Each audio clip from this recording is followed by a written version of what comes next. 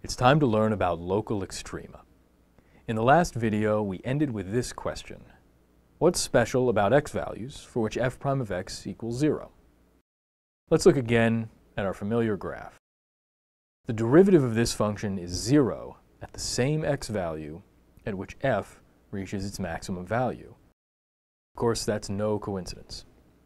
Let's look now at this graph.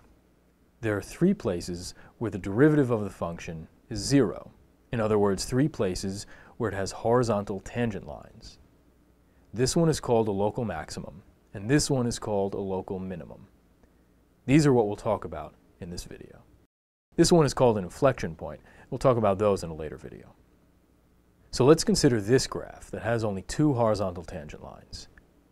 This is what we just called a local maximum. So we have 2 words to explain, maximum and local. We're talking about a peak, so it's intuitively a maximum. But what does that mean in detail? If we put a point at the peak and move it along the graph just a bit in either direction, the point goes down. That's what we mean by maximum. We'll see the formal definition in a moment, but this is the basic idea. Now to explain local, we don't care how f behaves everywhere. For example, we don't care that f has larger values over here than at the peak we're talking about. We only care how f behaves on a small interval around the x value in question. Finally, here's the definition of a local maximum of a function f. It's the value of f at a point x equals a for which there's an open interval I containing a, such that f of x is less than or equal to f of a for all x in I. Now that we've got this, let's look at a graph in greater detail. Here's a function, and here's an interval I. We look at f's values at all of the points in I. That gives us this interval on the y-axis. This interval is called f of I. Note the square brackets, which is just notation for the set of all values that f takes on I. We can see that f of a is the local max, since it's the largest value in the interval on the y-axis. There's an important thing to note here, though, and that's the less than or equal to in the definition. That means that a local maximum can occur at multiple points in I.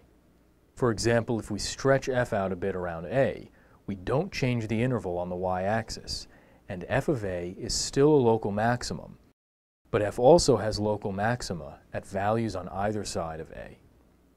There's also the corresponding definition of a local minimum, where we require that f of x be greater than or equal to f of a for all x in I. Let's look at an example. Consider x cubed minus 3x squared minus 9x plus 4. This is a cubic polynomial, so we think that we know what it looks like. But this is how we can justify part of our intuition. To look for local extrema, we look for horizontal tangent lines. The derivative is this, and we can factor to get 3 times x minus 3 times x plus 1, which has roots at -1 and 3. So these are our candidates for local extrema. You might think that we're done, but there's something else that we need to know. We think that the graph of f looks something like this, which has exactly 2 horizontal tangent lines, each of which corresponds to a local maximum or minimum. But remember this graph, where there's a horizontal tangent line at a place that's not a local extremum. To see why, let's look in greater detail at the derivative. If we look at the intervals on which f prime isn't 0, we can label each as being an interval on which it's either positive or negative. The local maximum occurs where f prime changes from positive to negative, and the local minimum occurs where f prime changes from negative to positive. At the middle point, where there's a horizontal tangent line, but no local extremum, the derivative doesn't change sign. This is how we know that we have a local extremum. Going back to the example, we see that f prime changes sign at both -1 and 3, so f has local extrema at both of these points. To determine which is which, we look at the specific sign changes. Since f prime changes from positive to negative at -1, f has a local maximum at x equals -1. And likewise, since f prime changes from negative to positive at 3, f has a local minimum at x equals 3. This leads us to a theorem. Suppose that f is a differentiable function. If f prime changes from positive to negative at x equals a, then f has a local maximum at x equals a. And if f prime changes from negative to positive at x equals a, then f has a local minimum at x equals a. In fact, we don't need to assume that f is differentiable at a, as long as it's continuous there. We'll end with a question. Why do we need continuity?